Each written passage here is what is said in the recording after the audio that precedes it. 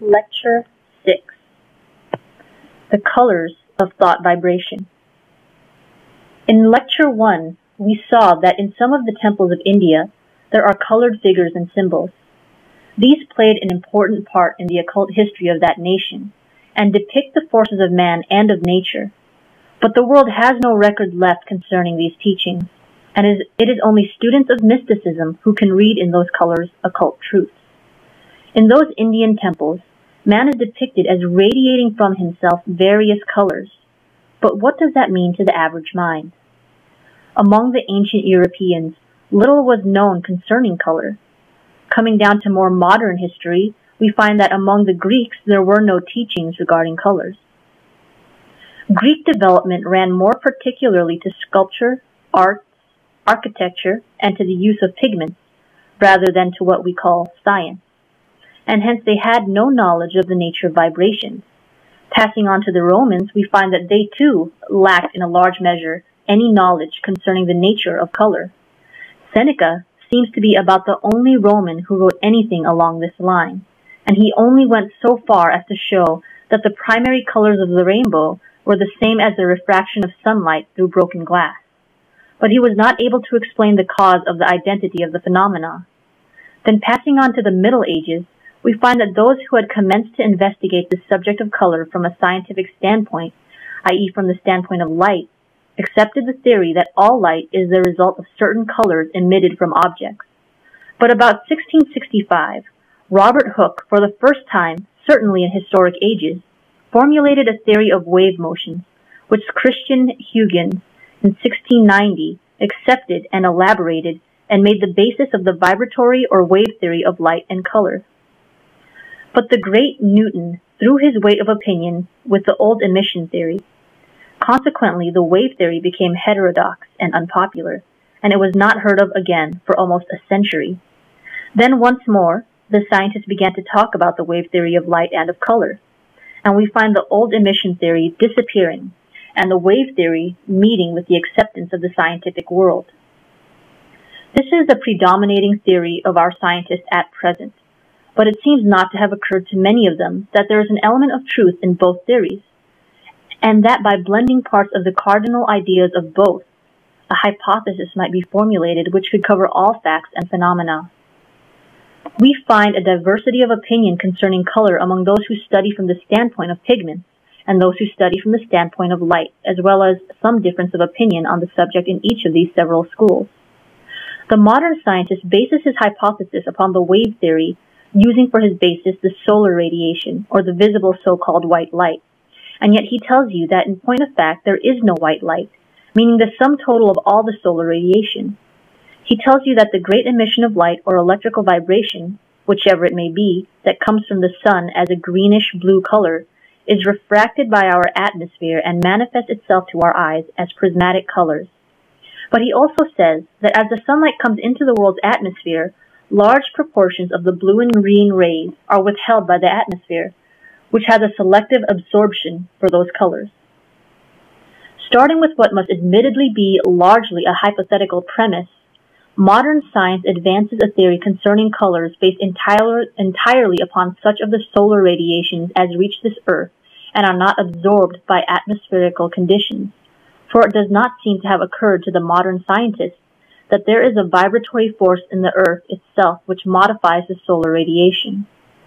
The occultist has great respect for the indefatigable energy of the modern scientist and appreciates the painstaking care for which he collects his facts.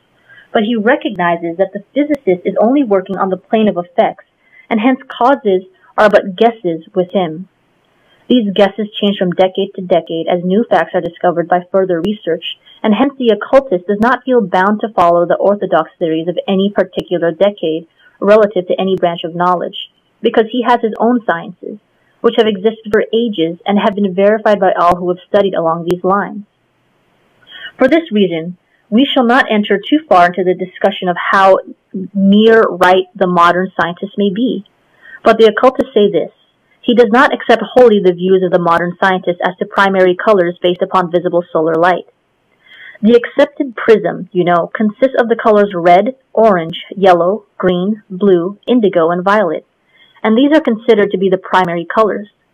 The occultist says the color you call yellow in point of fact is not yellow, but is the higher rays of the orange, and that the human eye does not record the true primary yellow, because it is beyond the vision of the ordinary eye, even when assisted by mechanical devices. The physicist tells you that your eye cannot detect the ultraviolet rays, and that on the other end of the spectrum it cannot follow the lowest vibrations of the red. The occultist accepts that statement, but adds that you do not detect all the rays or shades of any one of the colors contained even in your spectrum. Again, he differs from the modern physicists in regard to the question of indigo and violet. The occultist says that indigo and violet are not primary colors, but are only some of the higher and lower rays of the blue, which in registering themselves upon the human vision appear as separate colors. Nor does the occultist agree with those who make a study of pigments artists and chemists who consider blue, yellow, and red as the primary colors, and that all the other colors are but modifications or blending of these primary ones. The occultists say that here also the yellow pigment is not the yellow of the basic vibration, but is merely a modification of the vibration of the orange, and moreover, that in limiting the primary colors to blue, yellow, and red, you leave out entirely the orange and green, which are both primary colors. So much, therefore, to show you the lines of divergence between occultism and the present scientific conception relative to color. By primary colors, from the standpoint of occultism, is meant those basic vibrations that appear at the beginning of time and manifest throughout all planes of nature. Before discussing these, it may be well to enlarge upon some of the points of agreement between modern science and occultism, which we touched upon in Lecture 3. First, you will remember that whatever is manifested must have form and color. Nothing could manifest if there were a lack of these two qualities, because manifestation means a rate of vibration which parcels or separates a portion of atoms from the mass of matter. Therefore, vibration is the parent of form and color, and manifestation means that there must always exist these two qualities. Take, for example, the flowers. Why do they have their various forms? Why do they have their peculiar pigments? Is it not the rate of vibration which determines the size, color, and form of the flowers? You remember that when you went to school, you were taught that form is the result of vibration, and the fact was illustrated by placing a quantity of fine feathery seed upon a drum head, and then prolonging the notes of a violin over it. The seed gathered into various forms according to the vibration or sound which was given, and this illustration proved the truth of the teaching. Then you remember the illustration given of the hot poker, which changed its color according to its change in vibration. These illustrations were given to show that the so-called inanimate things vibrate, and that their vibrations can be changed according to the will or desire of man. And now we will go a step further and learn something about the vibrations which determine the form and color of man himself. Man, being an individualized manifestation of nature, must naturally have his form and color. When I speak of man, I refer to both the physical and mental man. Place the human body in an easy position, with feet together and with arms at the sides. Then draw a line around it, touching each extreme outer point of the body, and you will find that the line forms an ovoid. You remember when we discussed the subjective and objective minds, we found that the two interblended and ensouled the physical man. These two united minds not only fill the interstices of the physical body and hold together all the physical molecules and keep them in place, but it also extends beyond and around the body to the distance of several inches. If you should draw a line around this inner or mental man, you would find that it, too, is oval or egg-shaped, which seems to be the best form for the highest and largest expression of individualized consciousness, as witness man, world, or sun. Into each center of consciousness flows the magnetic force called the life principle, and by reason of that inflow into all forms, there is a constant pushing out of old atoms and a replacement of them with new elements. And this is true whether the form be on the subjective or objective side of nature. This passing in and out of the atomic life force makes a fluidic sphere around each man and around everything. In electricity, we call the fluidic sphere the electric field. In the sun, we call it the photosphere, Around a magnet, we call it the magnetic field or field of attraction. Baron Karl von Reichenbach, through sensitives, rediscovered in modern times this magnetic field around men and animals, and even around minerals. This magnetic field he called Odd or Odic. His discovery is confirmed now by clairvoyants, by seers, and in France by sensitives under hypnotic influence. Persons from each of these classes of investigators have seen around each person, tree, and mineral this field of light or color.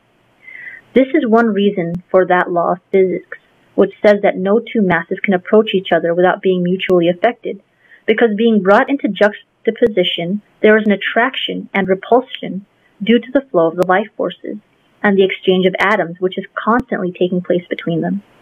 There is essentially nothing in inert matter to attract but the inflowing of the life force and the throwing off of old particles make a change of atoms between masses that are near each other, and they attract or repel according to their similarity or dissimilarity of vibration. It is the existence of the magnetic field of an animal or a man which enables a dog to follow the scent of either. As a physical animal body passes over the ground, it throws off from itself particles or atoms with each effort or emotion. A certain quantity of these particles is left imprinted upon the earth. And since every individualized consciousness possesses its own distinct odor or perfume due to its condition of development or rate of vibration, it is not at all difficult for the dog to keep the scent of the creature he is following. The atoms left upon the earth are impregnated with the odor of that person or thing which the dog is able to distinguish from any other. When we come to the higher centers of consciousness, as in man, we not only have the life force as an element which builds, but we also have a thought force, which is constantly manifesting, and by its vibratory flow is modifying the life force. Each person radiates from himself not only the physical atoms which he has used and which have lost his vibration, but also the finer forms of matter which go out with his thought force, and therefore there is a continuous stream flowing out from each individual to other centers, and these streams leave their impress upon everything the person thinks about or touches. A sensitive coming in contact with a part of the outflow from a man can read his character as well as a scientist. By taking up a piece of coal can tell you its chemical constituency, or its probable age and formation, and this faculty is now called psychometry. In ancient times, the sphere surrounding man was called the areola when it encircled his whole body. When it only radiated from his head and shoulders, it was called the nimbus. Later, the magnetic field in either aspect was called the aura by Western occultists. While in the East it was called the sacred auric egg.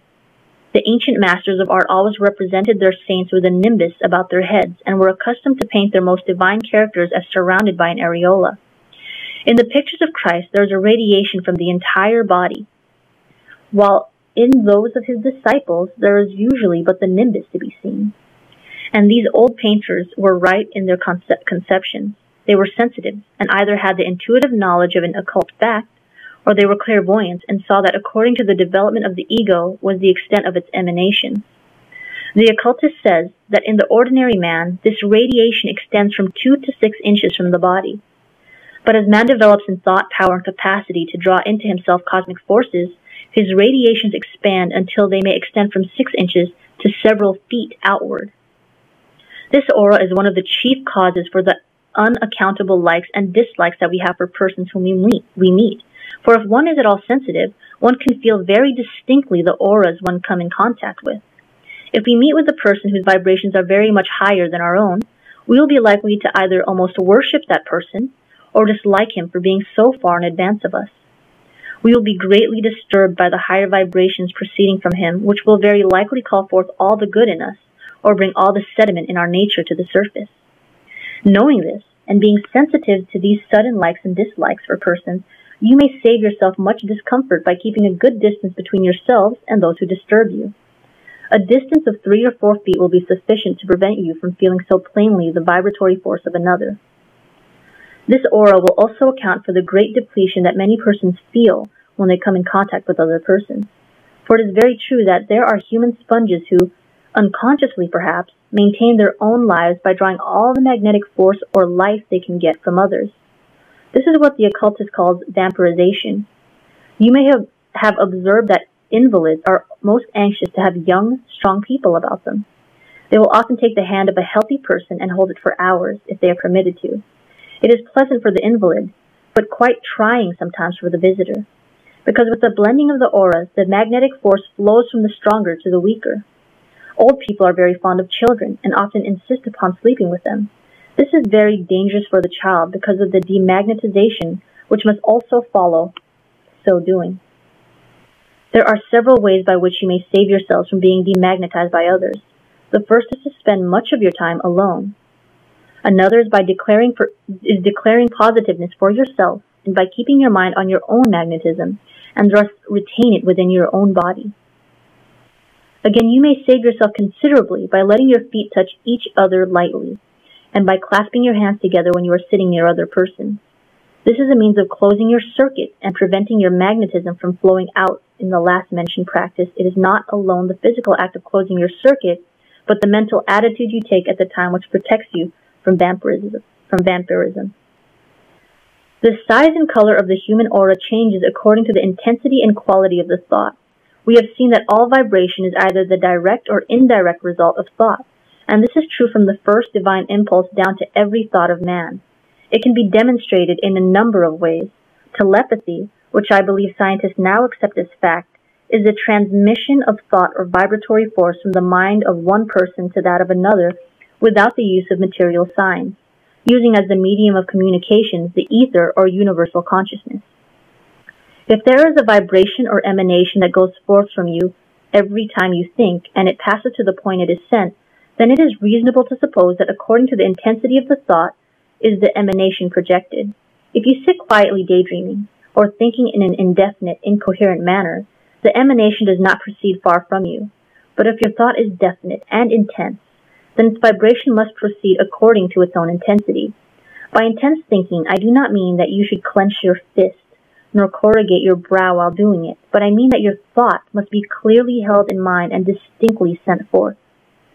I understand that Dr. Baraduc, a French physician, has invented a disc so delicately sanitized that it registers the vibrations of a human being brought in contact with it. If an angry man puts forth his hand toward the dial, the needle on it immediately registers the intensity of his vibrations.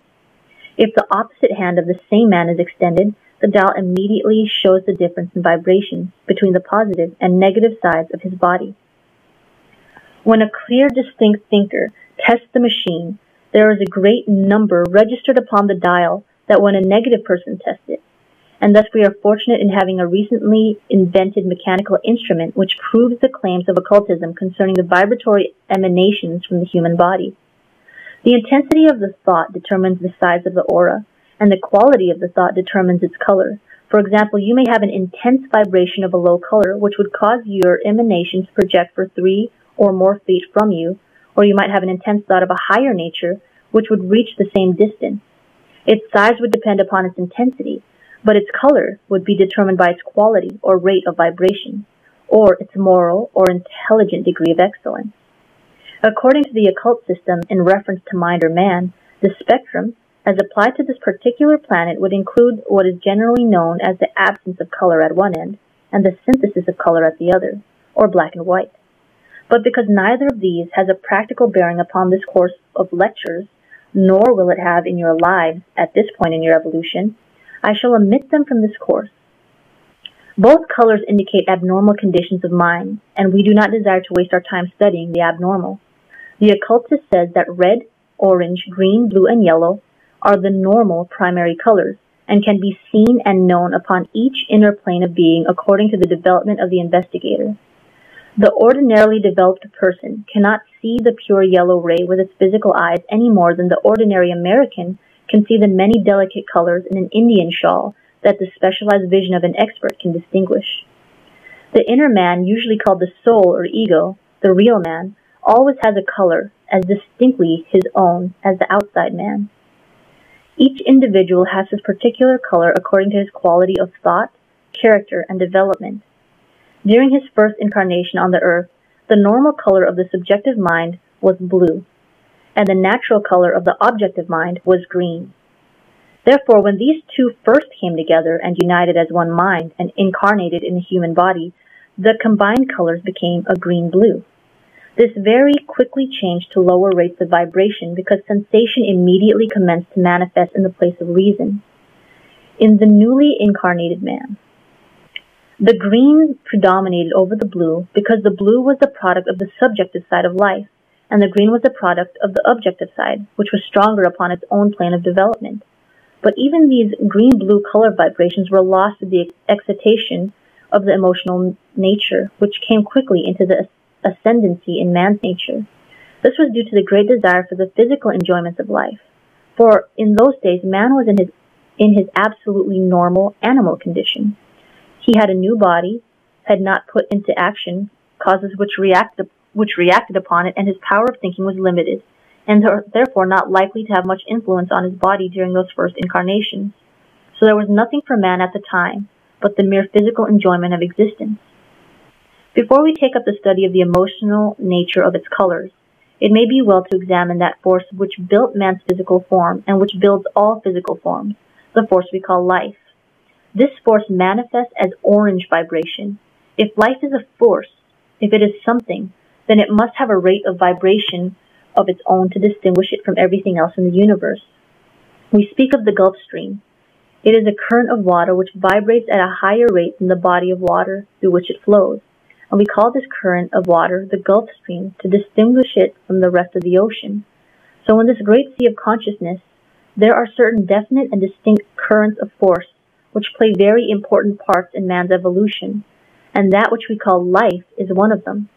I cannot prove this statement to you because of the limitation of your vision, but you can prove it for yourself as you can prove every other statement I shall make in these lectures if you develop to the point where your inner senses permit you to function upon the plane of existence where forces are visible as forces, as causes, and not as effects or phenomena. On this physical plane, you see life as form. On the subjective or mental side, you see life manifesting as a separate and distinct thing, which is building the form you see with your physical eyes. Seeing life on the subjective side, it is an orange color, or a force which vibrates as orange, sweeping into everything and giving vitality to all forms. All physical bodies have the vital force manifesting in them according to the capacity of each to express it. You do not see the orange force permeating the invalid to the same extent that it does an athlete, because the invalid cannot express it so well. And now that you understand something about the force which fashions and preserves the physical body, let us turn to man himself and study the other forces expressed in him. The lowest force in psychic man is that which we designate as his distinct animal propensities, and these are red in their manifestation or vibration. You remember we found the 4 cardinal emotions upon which all the other human emotions were based, and the first 3 of these were red. Therefore, when the animal nature is in the ascendancy in man, when it dominates the intellectual side of his nature, the red vibrations become the dominating ones and permeate the entire man and his aura. If you strike a tuning fork upon the table, the sound produced is the vibration which emanates from the tuning fork. If you put a weight upon the fork, the sound ceases, because the low rate of vibration which you bring in contact with the tuning fork causes its vibration to be lowered, and finally to cease. Thus the vibrations of the weight overcome those of the tuning fork. It is the same with thought. When the animal nature becomes intense, it gives its lowering vibrations to every part of the man, and consequently the intellectual nature ceases its activity for the time being and takes the color of the dominating emotion. When the emotional nature is in the ascendancy, man's color is red, and according to the intensity of his emotion is the color manifested. But if he struggles to control his emotions, there will be a change of colors in his aura. In the course of time, man's lower intellectual nature began to be more prominent, and when his emotions were not overstimulated, it began to be something of a factor in his life. And as time went on, what was originally the red in the psychic man and the orange of his body became tinged with the green of his objective mentality, and then he had the 3 colors blended, which gave him a brown vibration. This color, unfortunately, indicates the condition of the mass of men at the present day, because they have not developed beyond that point. The intellectual side of man is very weak. Even the objective mind is not well individualized. And as for the subjective mind, it is not active in one person in 1,000. After many centuries, some men, for one reason or another, began to control their emotions somewhat. This may have been brought about by laws being enacted which said if a person gives sway to his emotions and kills another, or becomes too avaricious and robs his fellow man, he shall be punished. Or it may have been because social life required the suppression of the emotions at times. As man began to control more and more his emotional nature, the green vibrations became more prominent, first in its deeper shades, which indicate intense selfishness, and subsequently in its higher shades indicating individualization. Green is the color of the objective mind of man when he first begins to individualize as a permanent center of consciousness and deity. It is the color of the manifested, lower, intellectual nature, which is sometimes called the brain consciousness. Self-consciousness in the growing man was necessarily an evolutionary step, and when man, for his own purposes and his own interests, began to use his intellect even on a low plane, he began to control his emotional nature. This in itself helped to strengthen his intellectual nature and made his emotions more or less subservient to it. Green vibrations are desirable because no soul can mount very high in its evolution unless it becomes properly individualized. Then will come the time when our subjective minds, or the diviner portion of our natures, will fight for the ascendancy as the lower intellectual is now fighting the emotional nature. At that time, the original color of the subjective mind will begin to manifest itself, and the blue vibrations will commence to tinge the inner man.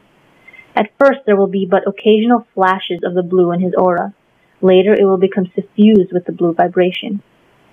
Raising the vibrations of the developing man is a slow process, where his higher intellect and intuition began to manifest, and where reason commences to overpower desire. There is the battleground for the objective and subjective minds. This is where most of the progressive men and women are today. And if you were clairvoyant, you could see the auras changing from green to blue, with often a flash of red, and then back again to green, or perhaps to purple, a combination of the blue and red. I know of no better comparison than to liken the progressive inner man in his appearance to an electric fountain. One moment you may see the fountain all blue, at another green and blue mingling, then perhaps it will change to purple, with now and again a flash of red, or with the red suffusing the whole. So man, according to his thought, is always radiating these beautiful colors which are in each human soul or mind. In the course of time, when his spiritual nature becomes awakened and his intuition becomes active, the yellow vibrations begin to interblend with the blue. You will see the well-developed man possessed of all the colors properly regulated and controlled. The lower vibrations, the red, will then appear as a beautiful rose pink, and will be seen more particularly about that portion of the body where the generative organs are located. The orange vibration will suffuse the entire body. The green will be the individualizing band outlining the body, and the blue and yellow will blend and extend beyond the green, forming the outer border of the aura. There are two classes of these colors, which may be designated as positive and negative. There is the positive yellow and the negative yellow, the positive green and the negative green. And when you see man's aura composed of negative colors, you may know that the negative side of his nature is dominant. A man may be negatively good and be neither wise nor strong. He may seem to control his objective mind, and you may believe him to be a well-developed man, when really his objective mind is but a poor vehicle for his subjective mind. Or you may find persons with a negative blue and yellow vibration. Those whose intuitional natures are only partially awakened, but who have not the force aspect. Neither has the higher intelligence become active in them. A person may be negatively good because he has not been tempted in this life to be otherwise. His environment may have been such as to guard him against temptation, and his nature being negative, he had not the desire to overcome. Sometime, in some life, he must be tempted and learn to be positively good before he becomes a perfect ego. There is a practical side to this lecture, as there has been to all the other lectures of this course. According to your knowledge of these forces or vibrations, and according to the intensity of your thought, will you have the power to use the occult forces of nature and become conscious upon other than the material plane, and to put yourself in touch with certain cosmic currents or forces. For illustration, a man with an emotional nature goes to the theater. There is a cry of fire, and a wave of fear sweeps over the audience. Every mind in the house has become attached to the red cosmic current of fear. Having tapped this great current, waves of fear come into every center of consciousness in that house, and the emotional man loses his reason and rushes like a maddened brute to save himself, regardless of everyone else. He tramples upon women and children and fights like a wild animal to liberate his body from the struggling mass of human beings around him. There may or may not be a fire, but this man has connected his objective mind through thought with this current of fear. He does not control the emotion as it sweeps over him, and you see the result. These cosmic currents, which surround our earth, correspond in color and rate of vibration to each of the colors in the aura of men and animals. And all living creatures use these currents either consciously or unconsciously. When man learns to vibrate harmoniously with the color or cosmic current he desires to use, then his development will be much more rapid than when he uses the currents as the animals do, unconsciously, and without a knowledge of what he is doing. It is according to the color of a man's vibrations that he connects himself with these cosmic forces, and some of the lower forces bring disaster to him when he uses them. Take the current of fear, for example. If a man is constantly fearing something or someone, he thus connects himself with the current of fear, and it constantly plays upon him. He never can gain success in anything he undertakes until he raises his vibrations above this current, and in this way disconnects himself from it. It is indeed of the most importance that man should learn to control his thoughts and his vibrations. There are also different planes of consciousness, and it is according to the rate of man's vibration that he can function upon them. As a man may be able to see no color but red because his optic nerves are not at so low a rate of vibration that they cannot record any color of a higher rate, so men have a much broader apprehension of the laws of life than other men, because their vibrations are high enough to permit vibrations coming from other and higher planes to impinge upon their consciousness.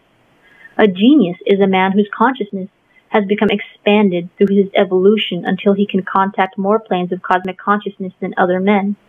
You remember the lines, "A primrose by a river's brim, a yellow primrose was to him, and it was nothing more." When man sees in a primrose nothing more nor less than a vegetable growth, another thinks what a pretty yellow flower, still another sees in that same primrose the secrets of the universe. He sees in that flower the vibratory effect of the divine idea that God has geometricized, as scholars of Pythagoras were accustomed to say. There are 49 states of consciousness, but the minds of average men only function upon 10 or 12. There are a great many doors to knowledge, which we may open if we will, but if we continue to think in the lower states of consciousness and never rise above them in aspiration, these other doors will remain forever shut to us. If we always live in the cellar of our house, we will never see God's sunlight streaming into our upper rooms. The sun shines, but not for us, because we will not go where it can reach us.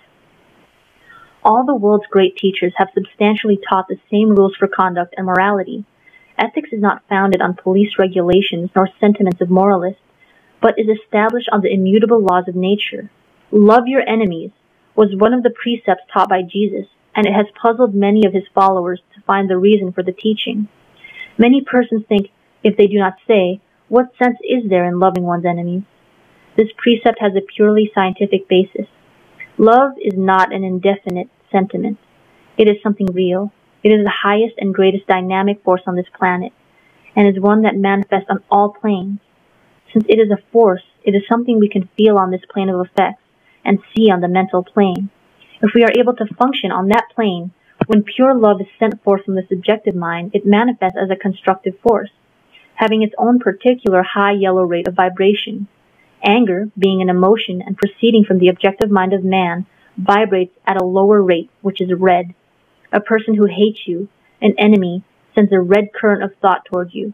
But if you send loving thoughts in return, you are projecting a yellow rate of vibration, which is infinitely higher and more forceful than the red, and the yellow vibration deflects the lower vibration so that it never reaches you.